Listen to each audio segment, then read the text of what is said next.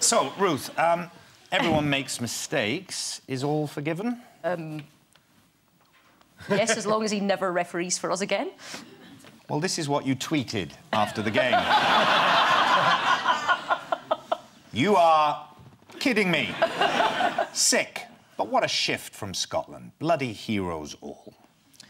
Were you a bit tipsy when you sent that tweet? My partner is Irish, and the Ireland game was on directly before the Scotland game, so we may have been enjoying a convivial atmosphere in Edinburgh's finest wining and dining establishments for 7 hours by the time that tweet was sent. Yes.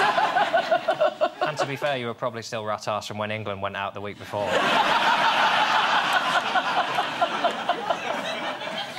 Any other tweets you may have regretted?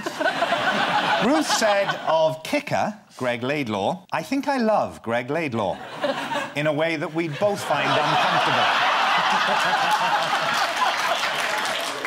Wow, that would be quite a conversion.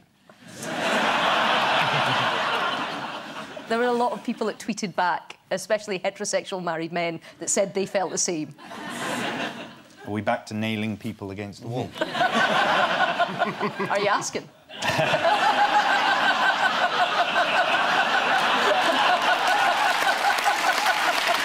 Should the rest of us just discreetly leave at this point? Oh, is that the time?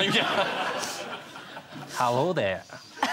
Would you like to see my SN penis?